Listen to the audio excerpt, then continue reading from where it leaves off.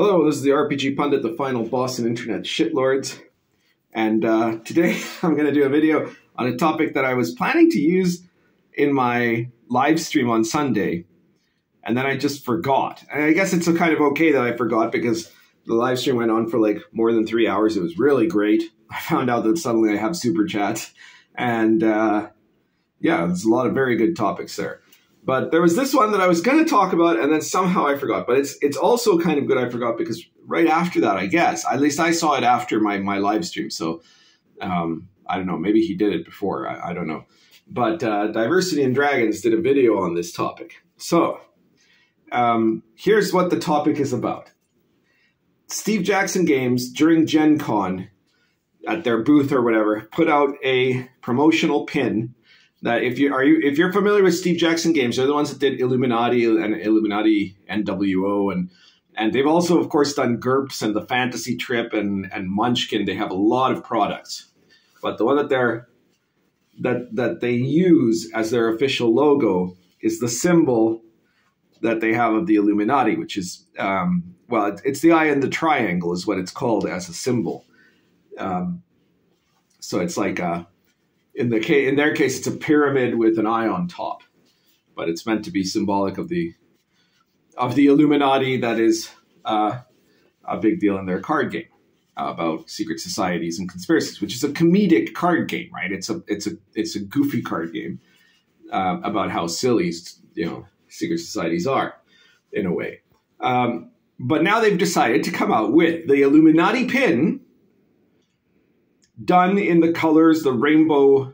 Well, it's not really rainbow anymore because now it's like black and brown in it, right? But anyways, the multicolored flag of LGBTQ plus, add however many letters and numbers you want beyond that, activism, okay? And they talked about, they did quite a bit of virtue signaling on social media about how proud they are about these pins.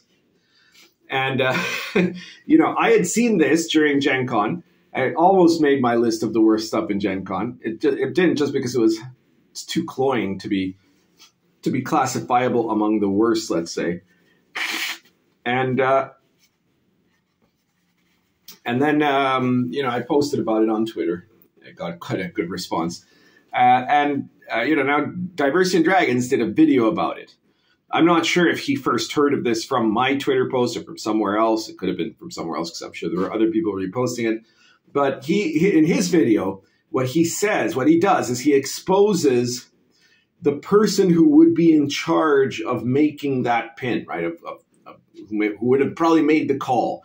And surprise, surprise, it turns out that she's like this ultra-leftist, feminist weirdo who has had many public social media postings about, how much she hates men in general and white men in particular, and all kinds of woke nonsense, right? She's got danger hair and everything, right? So if you want to find out about the person who was probably behind the rainbow Illuminati symbol, that would be, you should check out Diversity and Dragons video. It's quite good.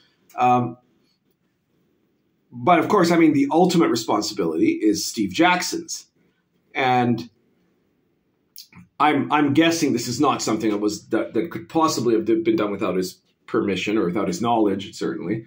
And Steve Jackson is known to be kind of leftist and had to have become more strongly leftist as time went on. Like in the 90s, he was a bit of a hero to some people because he was this kind of libertarian counterculture guy, and he'd been raided by the FBI when they thought his GURP cyberpunk source book was going to be like a guide to hacking, to hacking the Department of Defense or something. I don't know what.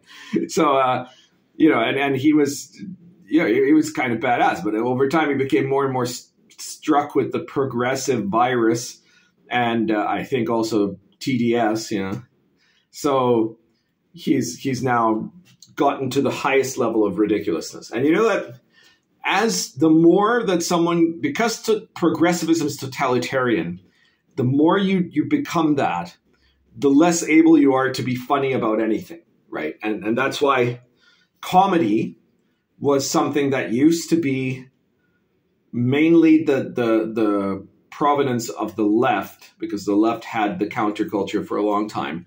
Comedy is always funnier when you're breaking rules to do it. And the problem is now on the left, you're not allowed to break any of the real rules anymore, any of their rules. So all the comedy there is either horrible or old, right? And now, you know, if you, like, it used to be that for the king of satire was like The Daily Show, right? And now the king of satire is the Babylon Bee. But, and this is where I'm going to talk about it. I'm not going to talk about this woman anymore. You want to know about her, go check out Diversity and Dragons channel. I'm going to talk about the symbol itself, you know, the eye in the triangle. It's a very significant symbol in Western symbolism, actually, in general, but also in Western esoteric symbolism. And this is let's start, though, by what it symbolizes to Steve Jackson Games, right? It's obviously the logo of the company, true. However, it is also an image that is associated with one particular part of one of their games, which is Illuminati. And Illuminati is about evil conspiracies trying to take over and control the world, right? About these people with these brutal totalitarian ambitions that want to infiltrate and control. Like, it's a card game where you collect different parts of society, where it's like, you know, the Boy Scouts or, you know, the army or UFO cults or whatever, and you gather them together to give you resources to fight the other conspiracies. It's probably a game that wouldn't be allowed anymore because, you know, it would be considered, I don't know, transphobic against the WEF or something like that. But it was a very, very successful game. And, you know, the key part of it, though, in this aspect is that the Illuminati are bad, right? And in the game itself, in Steve Jackson's own game, they're the bad guys. I mean, all of them are the bad guys. It's not really a game that has good guys, right? And it's goofy and it's funny, right? But it's still about that. And they also did GURPS Illuminati, where they talk about secret societies. And again, the Illuminati are seen as the bad guys. The idea is you're the guy fighting the conspiracy or something like that. Or, you know, if you want to play a bad guy game, you're one of the conspiracies fighting one of the other conspiracies, okay? So I think they really didn't think this through. That's where I'm getting to with all this, okay? Because, you know, symbol of bad guys, symbols of ultimate evil, people that want to control the world, let's put the rainbow flag on it, right? Is that the message that they were trying to send? No, I don't think so. It would be hilarious if this was meant to be an intentional commentary, but we know it's not. Like, unfortunately, we know that Steve Jackson is just a brain dead believer at this point in progressivism, and he wasn't trying to make some kind of a funny here.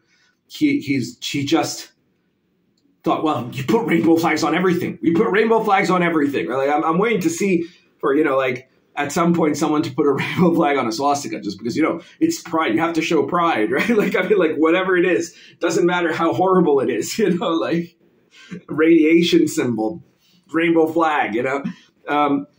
And so, like, you know, he unintentionally is suggesting that LGBTQ plus activism is part of the Illuminati conspiracy, right? Or something like that, right? Or that, like, LGBTQ plus activism is trying to control people and control the world, right? I'm sure that wasn't what he intended, but it is what it says, right? Like, that's what that image implies to people today. So, you know, I don't think any of them thought that through. Like, let me put it this way, okay? Exact same symbol, the pyramid with the triangle, the pyramid with the eye in the top of the triangle, and done in rainbow flag colors. Instead of Steve Jackson Games, it's Alex Jones who's making them and selling them. That would be a hate crime, wouldn't it? Like, everybody would say, that's a hate crime. That right there is a hate crime. The exact same image. That's clearly a hate crime. Alex Jones is suggesting that gay activism and trans activism and whatever is an Illuminati plot, right? So, hate crime, right? Like, that's what I'm getting to here. That's my principal point. So, because that's only taken about 9 minutes, and now I would also like to give you guys a little bit of a bonus content. I'm going to explain what the eye in the triangle actually is and what the Illuminati are, just to make things very clear. So you can find parts of what I'm about to say in The Invisible College, where I talk about all kinds of, well, I write about all kinds of secret societies, the role of intelligence agencies of various countries, involvement in the occult, large-scale magical movements, and all kinds of other stuff. Invisible College is not like GURPS Illuminati, because it's not meant to be kind of tongue-in-cheek, right? And it is not based on conspiracy theories. It's based on history more than anything. Though, I mean, some of history does have tones of conspiracy theories, right? And like, I mean, the CIA and the KGB and military intelligence in Britain, all of them did serious studies on like occult topics, right? for starters, right? And that's in there. And like, and the magic, and it's not Cthulhu, right? The monsters and the magic are not made up. They're based on actual occultism. In fact, if you pick up the Invisible College, first of all, let me say, you will not learn how to do real magic by buying the Invisible College, right? Nor is any real magic in the Invisible College, like how Job supposedly put a spell on his Lamentations source book that curses whoever reads it or whatever. No, I put no spells into the Invisible College itself, right? Nor will you learn to do real magic. However, if you buy and read the Invisible College, you will probably end up knowing more about occultism and hermeticism, real world occultism and hermeticism, than 95% of people who claim to do those things. Because most of them are woefully ill-informed. So it's like one of the best general guides on occultism that you could possibly get. Besides that, though, it's a kick-ass modern RPG where you play members of a heroic secret occult movement that is fighting against various evil and sinister occult movements to determine the future spiritual evolution of humanity. And it's, you know, if you like Alan Moore's Promethea or The Invisibles by Grant Morrison, and that, you know, if you're into like that sort of like high magic stuff, like John Constantine, stuff like that, right? And, you know, and if you're into like spy stuff or secret society stuff, you're going to like the Invisible College. So be sure to check that out. And in there, I tell you about the real Illuminati. The real Illuminati are a group that actually did exist, but only for about 8 years. And that was way back from 1776 to 1784. They were a group that were founded in Germany. And they were a group of Enlightenment rationalists in the continental style, which is to say, they believed that reason should replace religion and dogma in a similar way to how the French revolutionaries did this. Like in France, when the French Revolution happens, they shut down all the churches. They kick out all the churches. They kill a lot of the people involved. And then they replaced, like Notre Dame becomes the cathedral to reason. And people would go and listen to speeches about reason once a week or every 10 days or something like that. I forget. But anyways, it was... so like they believed in that their view of the Enlightenment concept was this kind of completely anti-clerical, anti-religious, anti-superstitious, what we would now today call material positivism, basically, which was different from the Enlightenment values of the British tradition, which ended up informing the American Revolution, which was an Enlightenment value very strongly based on the idea of reason requiring a foundation in a moral principle, which by default requires some kind of guiding force to that moral principle, i.e. a supreme being, right? So the founder of the Bavarian Illuminati was a guy named Adam Weishaupt, and his goal was basically to take over the world. He believed that he was the most rational human being in the world, and that he would get together a group of similarly, you know, sophisticated thinkers, and they would overthrow every monarchy and every church in Europe and create a new golden age where they would be secretly running everything from the shadows, you know. They decided that the way to do this was by infiltrating, because some of them already were had joined the Freemasons, thinking that Freemasonry was sort of like that when it wasn't. they decided that they were going to achieve this by infiltrating Freemasonry on the continent and taking it over. And so the Illuminati began to spread into continental Freemasonry. They would join lodges, and then they would try to recruit more people to their special secret society, where like the real aim was limited in knowledge to a relatively small inner circle of Weishaupt and the people, I'd say his friends, but it was more like the people who paid him and sucked up to him. You know, this is an old story. It's something that's repeated over and over again. It's not really an occult group in any real way. They didn't actually believe in anything occult. But what it is it's a secret conspiracy, a political conspiracy disguised as a secret society, right? Or a mystical group. And it happened many times in the past before the Illuminati and many times after, like Mewe in Italy, right? So pretty quickly, in some of these lodges that they were trying, Masonic lodges that they were trying to recruit in, you know, they did get some converts, of course, because continental Masonry was also kind of infected by that positivist and very strongly anti-clerical perspective, which is something that made it different than the much more sensible Anglosphere Masonry. But there were also some people that found out about this, possibly because they'd been marked as possible candidates for recruitment, and did not, you know, they didn't like this. They did not agree with this. And so very quickly what happened is that there's a process of purging out all the guys that had been in the Illuminati from Masonry. And then at some point, the authorities in Bavaria were informed of this. And so, like I said, only about 8 years after they'd started, they were raided, rounded up. Some of them were arrested. And yeah, that was the end of them, basically. You know, if you want a larger explanation of the Illuminati and the context of Freemasonry itself, I would recommend John Dickey's book, The Craft, how Freemasons created the modern world. And you know, that's a very useful text. He's not a Mason, he's a historian, but he does a very, very good job, a quite honest one that shows all the good and the bad. And his chapter on the Illuminati is pretty good. His chapter on Mewe is even better because his specialty is Italian history. Anyhow, so that was that movement. That movement ceased to exist, like in 1784, right?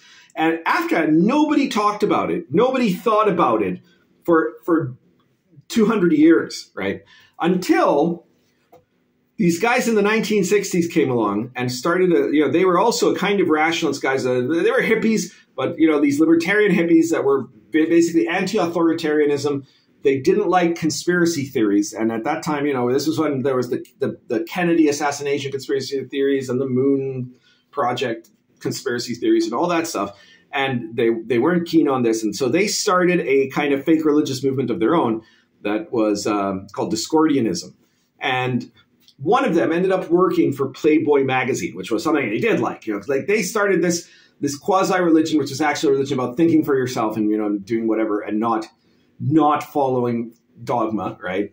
And when they were pissed off about, you know, these conspiracy theories, the one of them who worked at Playboy decided that he was going to use his position there in the magazine to try to convince people, to change people's minds about believing in conspiracy theories.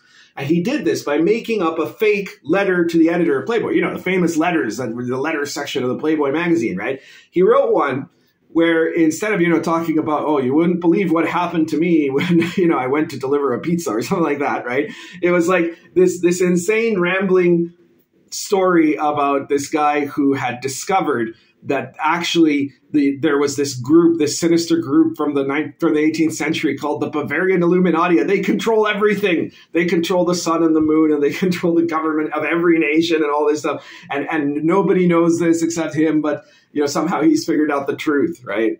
And it was absolutely satire, right? It was huge. It was completely satirical. The guy, it was a fraud letter. He wrote it himself. He posted it as if it had been sent to the magazine. And his goal with this was to kind of, so that anyone who'd read it would think about this and think of how stupid conspiracy theories mostly are, right? Especially the ones that are like these kind of confabulated ones that require an enormous suspension of disbelief. Because of course there are conspiracies that are real. We've seen them very recently, right? But usually those aren't like these grand secret movement conspiracies that span the ages and whatnot, right? Like it's just stuff like lying about certain pharmaceuticals. Anyways, so. Unfortunately, after he publishes, the month after he publishes, he was expecting to hear people saying how funny it was or something. And instead what he got was like tons of letters from people who said, yeah, I believe the same thing. And it's like, oh yeah, I know about the Illuminati. And then like all these people that decided that this was their moment to come forward and also share their crazy conspiracy theory stuff. And then, you know, the Bavarian Illuminati suddenly, after a 200-year gap, or almost 200-year gap, it came back into the common language as the like super conspiracy. But this was like in 1978 or something like that. It was very recent, right? And then he had Robert Anton Wilson published a book series, the Illuminatus trilogy, which is also sort of satirical about conspiracies. And again, people just picked up on this more and more, right? So that's why people now think that the Bavarian Illuminati are this like super conspiracy, or that they're a group that exists now. It doesn't. It hasn't existed. Anything real, like when someone tells you they're from the Illuminati, well, whatever it is, it's not the real Illuminati. The original Illuminati ceased to exist in 1884. All right, so that's basically the story of them and why it's all very silly, but. The symbol that they use, the eye in the triangle, is not originally an Illuminati symbol. It's not. Now, as an Illuminati symbol, you could think of it as an evil symbol, right? Like it was meant to be representative of themselves as the supreme power. It was a usurpation of the original symbol, in fact, and that they would be able to secretly monitor everything from afar, right? Like that they would be the secret chiefs, the secret rulers of the world. And so like there, yes, you could say it's a sinister symbol. It was a symbol that was made into a kind of sinister symbol due to their misappropriation of it. Originally, that symbol of the eye in the triangle, it's called the Eye of Providence. The reason it's on the dollar bill in the United States is because, you know, the Great Seal of the United States has it. Is because that symbol was a very common symbol in the 18th century. It had been a common symbol throughout the Middle Ages. And what it represents is God. That's what it represents. It represents God as the eye of providence looking down upon creation and monitoring creation, right? A God that is observing us with his all-seeing eye and looking for us to be faithful and obedient and to practice virtue and zeal, right? The reason it's a triangle is because of the Holy Trinity, right? It's the concept of it is it's a Christian symbol, and it was used in Christian symbolism since the very early Middle Ages. You'll find in a lot of pieces of art from the medieval and the Renaissance of the eye in the triangle being positioned to kind of be a representation of the presence of God in the same way that, let's say, a skull is the representation of mortality. A memento mori, right? So the eye of providence is, in fact, a symbol of divinity, right? And you know, it represents, like I said, the Father, the Son, and the Holy Spirit, right? And it represents the three fundamental qualities of God, which is omniscient, omnipotent, and omnipotent, and omnipresent. It represents the virtues that are that bind one to God, which are faith, hope, and charity, right? So you know, this Trinity, the Trinities are a symbol that has always been associated with with divinity in the Judeo-Christian context, not just Judaism, not just Christianity itself, but even like from Judaism, the triangle is associated with that, right? And it's something that is a dead giveaway as to what this is about, right? Now, most people, especially a lot of the kind of modern day conspiracy theorists that go on about this, they don't know this, right? They don't really understand. And of course, a lot of occultists don't understand either, because there's a bunch of them that are probably aren't comfortable with Christianity or, the idea of a supreme monotheistic God. Like this was a big symbol, obviously, with the founding fathers, many of whom were Masons, not all of them, but they all were on board with this symbol, because all of them were. They weren't all Freemasons, but quite a lot of them were. But they were all Enlightenment thinkers. And one of the central aspects of the Enlightenment, as it manifested in the Anglosphere, in the British world, was the principle of the universal fatherhood of God and the universal brotherhood of man, right? Those are the principles on which the Western Enlightenment is founded. That from there we derive things like freedom of conscience, freedom of religion, freedom of speech. From there we derive the concept of the individual value of worth of a human being, where all men are created equal. That's where we derive all of these concepts of that develop into human rights, basically, that we all benefited from today. And it's also where rationalism is seen to derive from, right? Like that rationalism is a tool that depends upon having a grounding in a fundamental moral principle. If there isn't a fundamental moral principle, rationalism becomes a monstrosity, which we've seen over and over in history, right? Like the communism and whatnot, right? So that's rationalism run amok, right? So anyways, there are actually two ways that this Steve Jackson Games Eye in the Triangle could be, right? It could be that if they are aware that it is in fact a Christian symbol, then by putting the rainbow flag over top it, I guess you're making a statement that is meant to in some way be offensive, or by putting the rainbow flag on top of it as the evil symbol of world dominance that was represented by the Illuminati. You're saying that they want to control the world. Is that what you're saying, Steve Jackson? Are you actually telling us that LGBTQ plus activism are essentially a bunch of demented rationalist fascists that want to control the world? I don't know. Are you accidentally, or are you just being accidentally based? Is that what's happening? So, it's very, very funny to me. And I don't know, there's also one last possibility, which maybe this woman who would have been the one to greenlight this absolutely did mean it that way, right? Absolutely did mean it intentionally. Because let's face it, we're now at that point in the course of history, in the slippery slope, as we would call it. We always, all of us, me too, used to think it was an exaggeration, but now it's become blatantly clear, right? Things went in a very short span of time with the left from being, well, we just want everybody to have a chance to, you're not supposed to disagree, to you must openly and actively agree or we'll kill you, right? We'll destroy your life at the very least, right? So, we're at that point now where they can just say, yeah, we're villains. We're the bad guys, right? We're happy to be it, because we just want the power.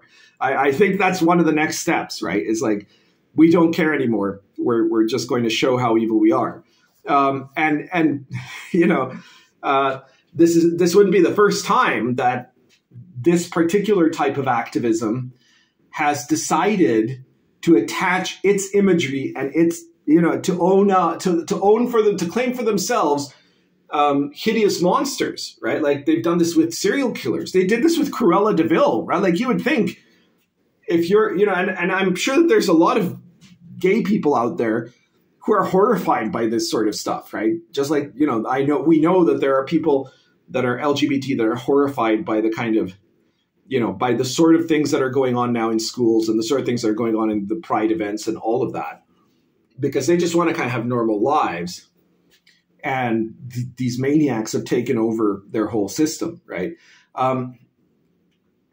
But, you know, this is something where they, you know, Cruella de Vil, right? Like they hold her up as a queer icon. Like, you would think the horrible monster that wants to kill little puppies would not be someone you'd want as an icon of your movement, but they do, right? So maybe the all-controlling secret society is something they want to be thought of as, right? Like that nobody can escape us, that we will be in charge of everything, you know? Maybe it's real, you know? Or maybe Steve Jackson Games is a company full of idiots that didn't think through the symbolism of what they were doing. I will leave it to you to decide. Feel free to comment below. That's everything for today. If you like this video, please hit the like button, share it in any social media where you think people find it interesting or get pissed off about it. Subscribe and hit the notification button. Don't miss community posts where you get pictures of Meatball and other important information. So, like, you know, you got to hit the notification thing to make sure that you don't miss anything from this YouTube channel, which I am much more active in nowadays than I used to be. And if you want to support me, check out my products like The Invisible College, right, which is a fantastic modern occultism roleplay game. If you're getting kind of tired of always just fighting Cthulhu tentacle monsters in your modern occult games, The Invisible College is different than that. You know, it's got a whole other style. The Gonzo Fantasy Companion, which is full of weird fantasy and you know, science fantasy stuff that you could add to any of your RPGs. Social Encounters on the Silk Road, a guide to using the social mechanics of OSR for advanced interactions that don't involve, you know, having social skill points and stuff like that. And all my other stuff, Lion and Dragon and Star Adventure and all the rest. You can find the links to all of my products in the expansion of the description of this video. You just click more where there's a little more thing and it'll expand, and there'll be links to any of my products that you could go pick up. And if you don't have a lot of money, you can check out the RPG Button Presents series. It's 109, I think now, 8 or 9, I forget, issues that are all, you know, short source books that give you something cool that you can use in your games. And it's like you're buying me a coffee, you know. So keep checking all that out. There's more stuff coming very soon, apparently, more products. And I hope we'll see you again shortly. Currently smoking this beautiful Lorenzetti Hawkbill with Argento roots.